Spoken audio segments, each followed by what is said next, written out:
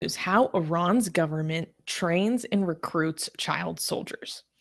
IranWire, an independent online news site, has recently published a shocking report exposing the Islamic Republic's use of child soldiers during the massive protests that have been shaking the country since September of 2022.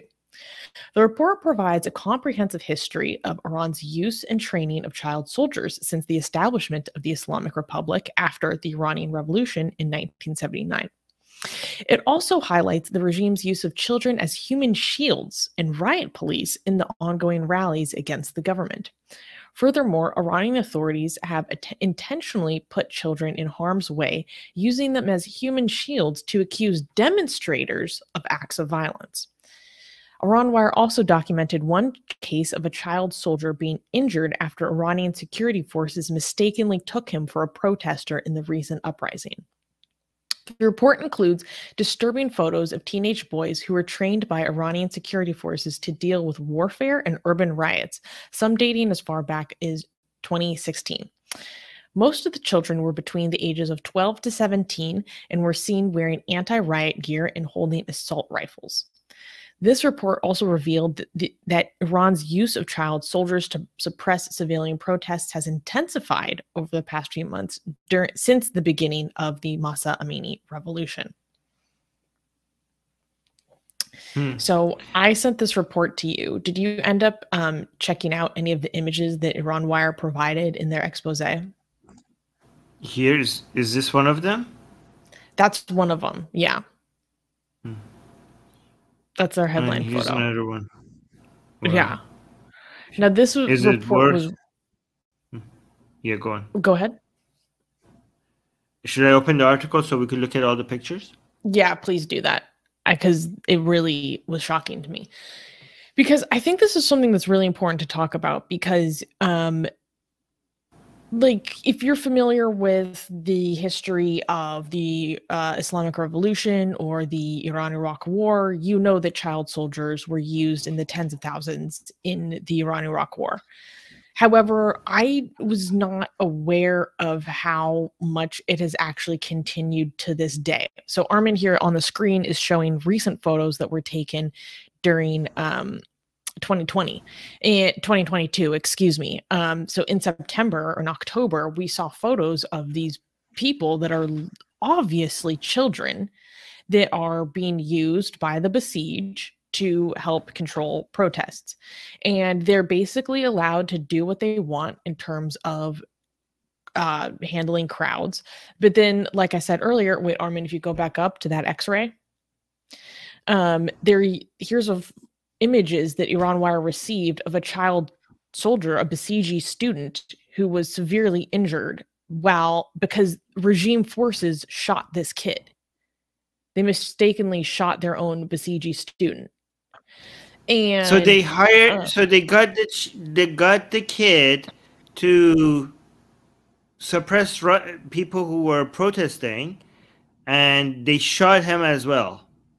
Yes. Wow. And he was severely injured. The kid that they hired. Wow. Yeah. That's crazy. And that is insane. What was really shocking to me, I really encourage everyone to go read this report in full. It's on IranWire.com, and the title of it is Iranian children used as human shields against protesters. And they do a really good job going through the history of the Islamic Republic's use of child soldiers going back to the Iran-Iraq War, and how there's just, at least in one case, the regime talks itself about their use of child soldiers. On the international stage, they'll say, oh, no, we're not doing that.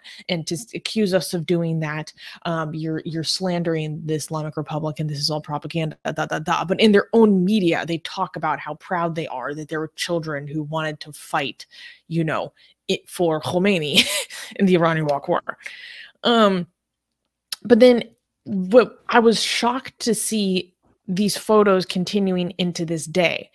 And they have a lot of photos that came out from not only the protests that happened in 2022, where you can see them obviously on the street, but a lot of footage and photos in 2021 and 2020 of all the training sessions that they do. So if you scroll down, wait, where are you in the document? Can you scroll up a little bit? to where you see a little bit further.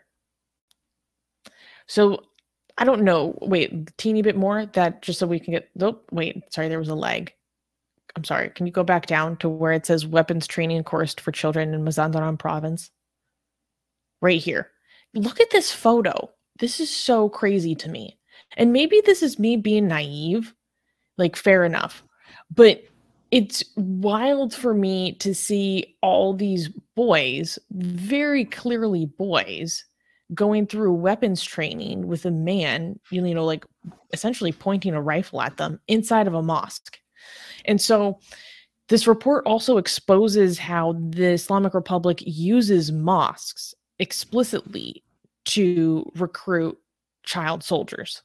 And so a lot of these are happening within religious institutions, and they will put out calls to explicitly say when they are looking for child soldiers and such, and or besiege students is probably how they would put it. And because, like, Armin, I knew that when you were growing up, like, you were taught how to take apart a Kalashnikov in school, right? Yeah, and a G3, I think. I remember correctly. Well, yeah. How old were you when you were taught how to do that? I don't know. Younger than 15 for sure. Oh my God. What? Sorry. I thought I just got shocked again. Yes, part of school curriculum. I know, but I thought you were like 15. It's illegal, definitely, but okay. But younger? You were younger than 15 learning how to take apart a Kalashnikov? Yeah. We were so excited. We were supposed to go and play with guns, basically. The school, and they didn't. It was horrible. Like, we were told that we're going on a school trip and they're going to show us how to shoot guns, and we were like, oh my God, we get to shoot guns today. And then instead, they took us and they made us stand under the sun for hours, just basically doing soldier. What is it like to do, the soldiers, like when you give them marching orders, or what is it like? You have you're formations. Just training on drills. Yeah, drill formations. Formations. Yeah, drill formations under the goddamn sun for hours. We were just standing and we had to practice like not moving for I don't know, 10 or 15 minutes under the sun. And I was told I could shoot guns today. Where are the guns? And then eventually when they would give us guns, they had no bullets. They were just told we were just told, yeah, like we were told to take it apart and put it back together again. We're playing Humpty Dumpty instead of shooting guns. Like, what is this thing? And it wouldn't go together. It was so annoying. It was a complete day ruined, basically. I did not think that's hilarious. Yeah. So it's not funny, but the way that you talk about your experience is so funny. You're like, the child soldier training isn't what bothered me. Is that I didn't get to shoot anything. Okay.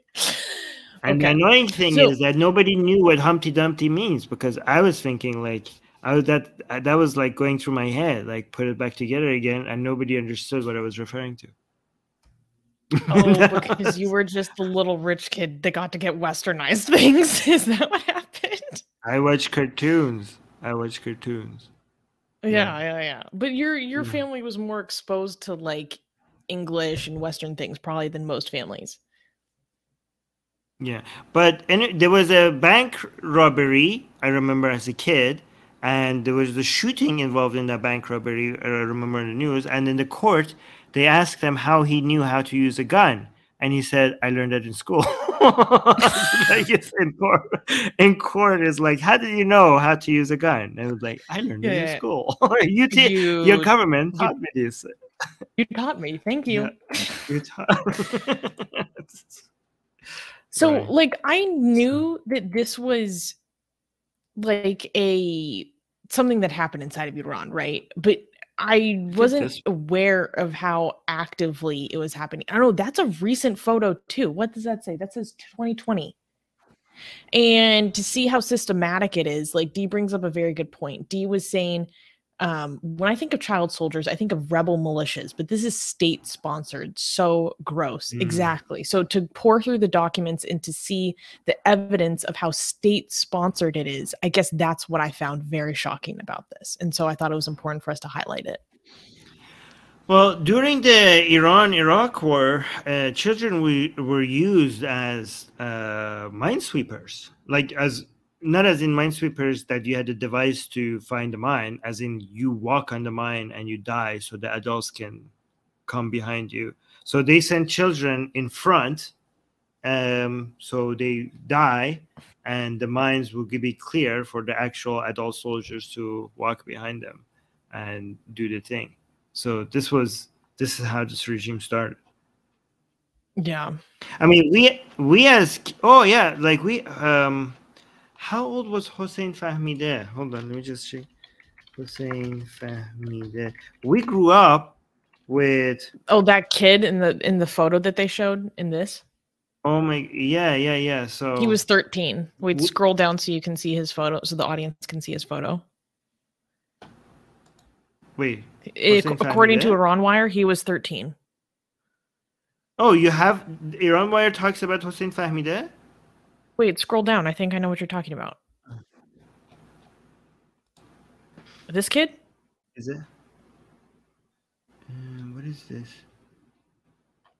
No, this is not that kid. No, but we in our school, when we grew up, we have a chapter in our elementary school about this kid called Hossein Fahmideh, which means Hossein the Wise, which was this 13-year-old boy who basically put grenade on himself and jumped on like was in the war between Iran and Iraq, right? And he was introduced to us as a hero. He was 13 and he was a soldier in war on the Iran side, right?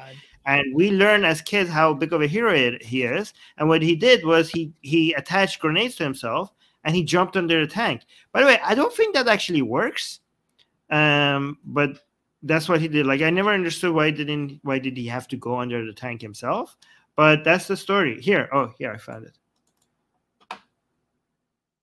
Muhammad Hussein Fahmideh, right? So he was a suicide bomber before Al Qaeda and ISIS and stuff, right?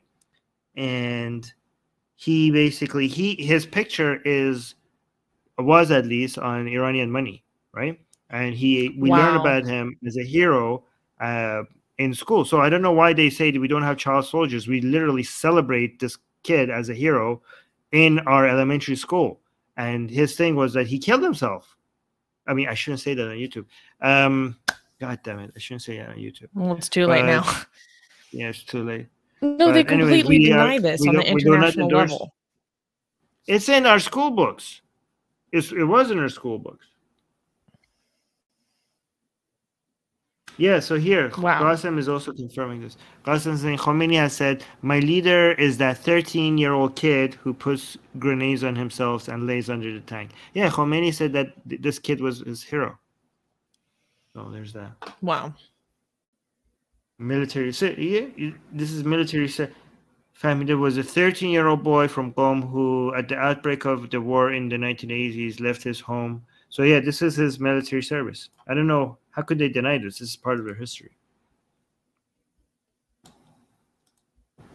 That's really disturbing. Yeah. So I thought that this was really important to cover because I wasn't aware of how systematically it still occurs to this day. Yeah. So thank you. Actually, I didn't know either that it still happens. That, I mean, I knew, but I didn't know the extent of it. Yeah, because so saying, make it. Sorry, go ahead. Yeah. No, you go ahead. And then after that, we have to show a super chat. Sakai is saying, make it clear that you disavow and disagree with this and that this is in the context of a historical discussion. YouTube is picky. Yes, this is all true. Obviously, we condemn this. This is a war crime. Yes. Thank you, Sakai. Also, thank you, Sakai, for the $5 super chat. Saying, down with Khomeini, I think you mean. Khomeini is a legitimate regime.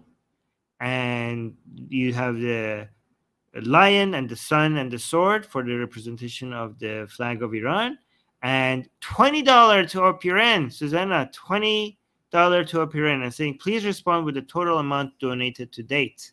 Do you know the total amount Amazing. donated? Thank you. Well, as we've been doing this segment, I've been trying to log in to DonorBox to frickin' see what our total is right now. And basically the two-factor authentication won't let me in right now, which is so annoying. So I'm going to keep trying, and if I get the total donation amount, I will let you guys know shortly. Okay, thank you.